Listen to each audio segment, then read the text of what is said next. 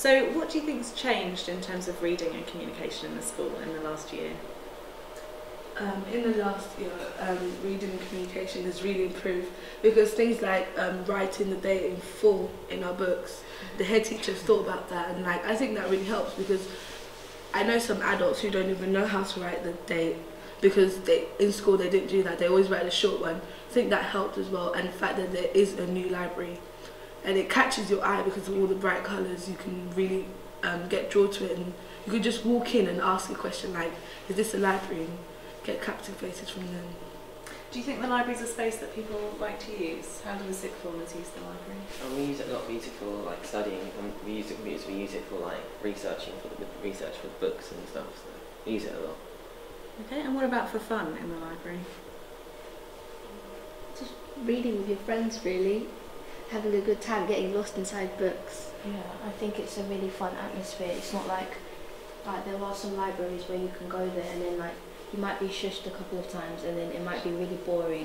but like this library, it's like you can come in here, but although you have to be quiet, you can still like have a little bit of fun and still be reading and like. You don't know how happy this makes me as an English teacher. Do you think that students are reading more because the books are here and they're available to them? Yeah. Yeah. Do you think as a community that we read a lot in the school? Yeah, pretty much. Yeah. Do you see teachers reading? Yeah, I see teachers reading like yeah, during lunch break. Yeah. Oh, and really? And in their classes they have like this rack where it says the book they're reading this week, and when you see it, like, oh, I should get a book, and things like comparing what books you're reading. If you tell your friend, oh, have you read Jacqueline Wilson, Makeup or whatever, and like they're like, oh, I tried that, you know, and it's just a fun way of socialising. How important do you think communication is? Because it's our specialism in the school, and I work really hard, and I think all the teachers really care about it. What does it mean to you guys? I think it's really important because if you don't communicate, a lot of things won't be done.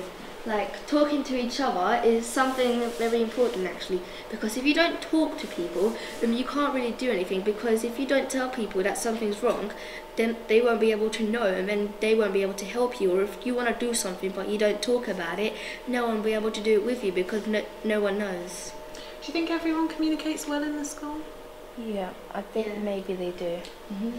Do you? Yeah, especially because of the fact on the windows it says like things like were and where, stuff like that. People get confused sometimes, and like things like there and there. It's so the there's same handy thing, hints around the school. Yeah. Like on the windows and on the walls, it's really helps as well, because like communication is really a big point in the school at the very moment. And I think that the school does a really good job to, like especially teachers, to encourage their students to read more.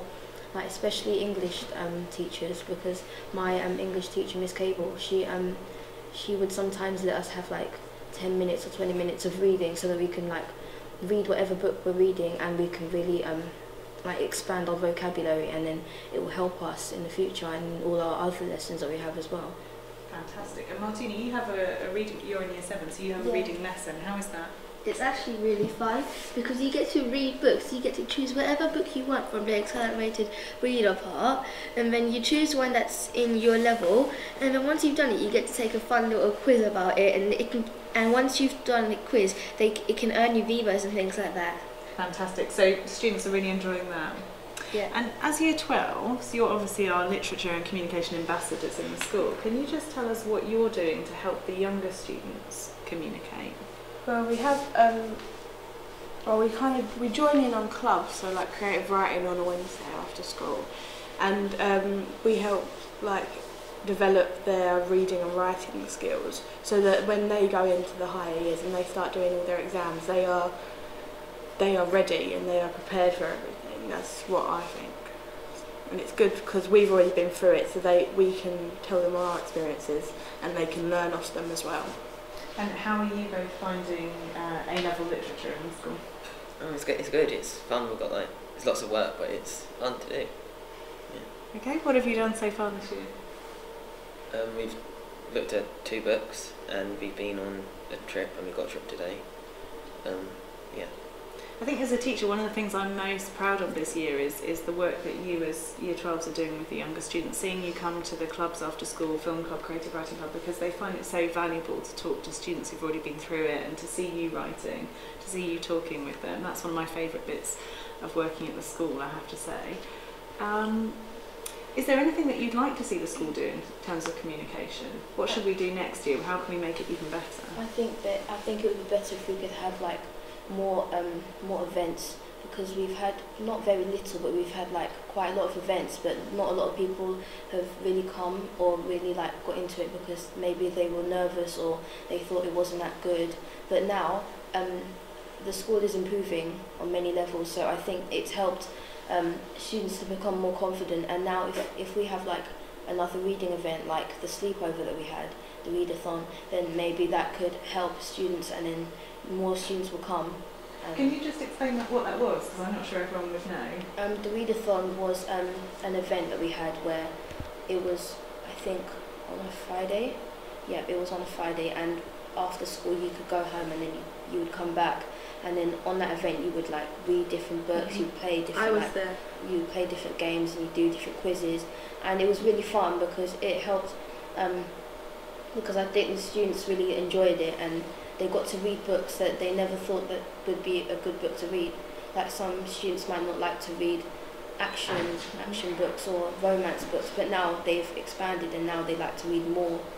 Yeah, Deborah, really, you were there. It was a sponsored it's really overnight encouraging readathon. because like you see, because when you're at home, no one's reading. You don't really feel that provoked to read. Just go and take a book and like lie down and read. But when you're there, you can see everyone around you, and you just, when you start reading, you just can't stop because you're inspired by everyone around you. Especially when teachers have the books in there, you're like, you have a PE teacher who has a book. You never thought that those two would go together, but it does. I'm sure the PE teachers will be delighted to hear that. I know, but everyone like everyone reads, but you know, it's sometimes you have to be provoked to be able to do it, because you don't necessarily go home and like just take a book and start reading because you don't feel no one in your family reads as well, but you can do it. Inspirational. Right, let's finish. Just tell me the best thing that you've read since you've been at the school.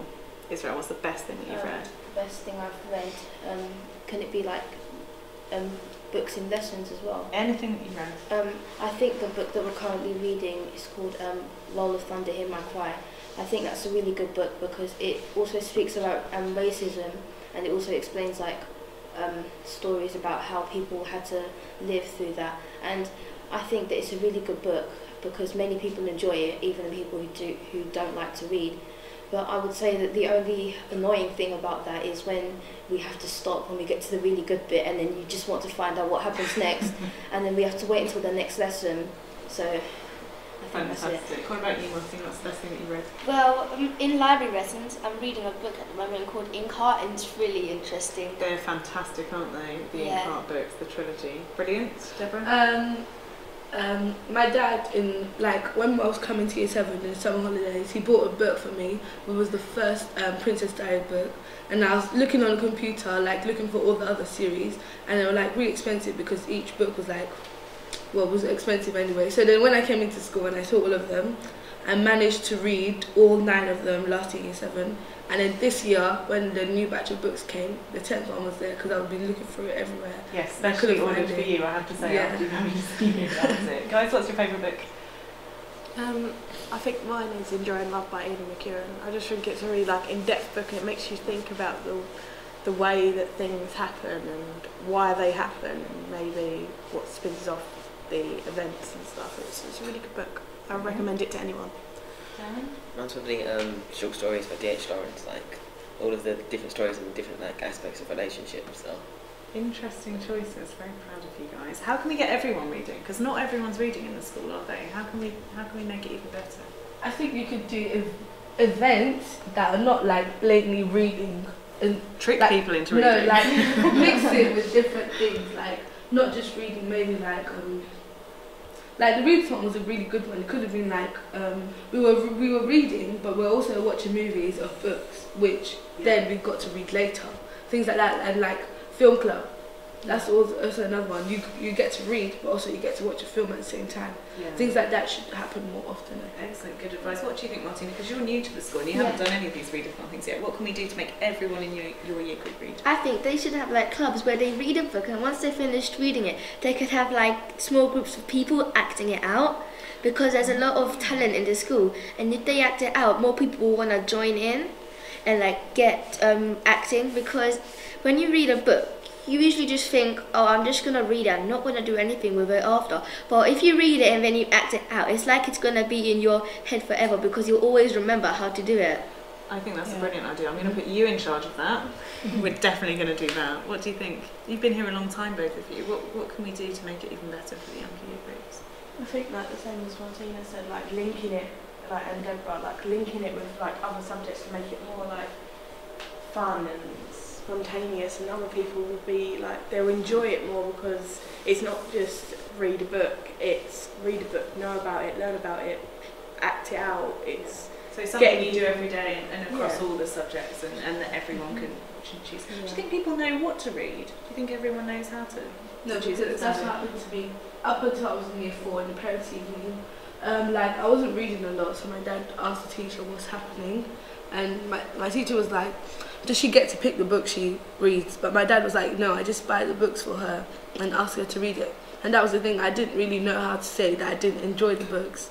And then in that parents' evening, we went to a shop to buy a book, and I picked the book, and then the first one was Jacqueline Wilson, and I started reading that, and that's how I got engaged, and I started on Kathy Cassidy and Meg Cabot. That's how I just And got now we can't hooked. stop you. No. Okay, thank you so much.